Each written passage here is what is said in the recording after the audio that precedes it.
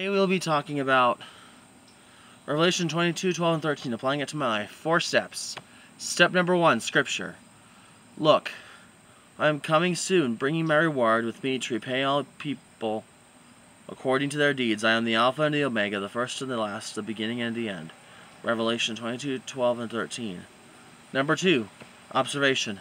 Until it is time for me to go home to be with Jesus, use every single opportunity and second of my life to witness to others about Jesus and to worship Jesus and give God all the glory all the time. Put God first in my life. Step number 3, application. I will use every single opportunity and second of my life to tell others about Jesus and to worship Jesus and give God all the glory all the time. And I will put God first in my life all the time. Number 4, prayer.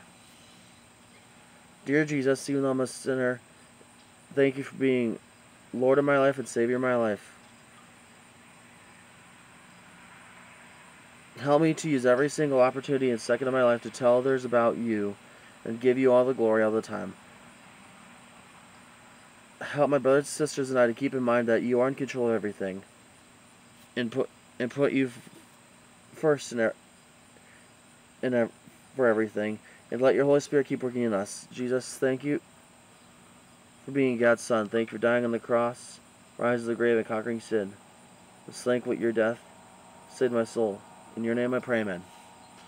I hope you put God first in your life. Have a great day.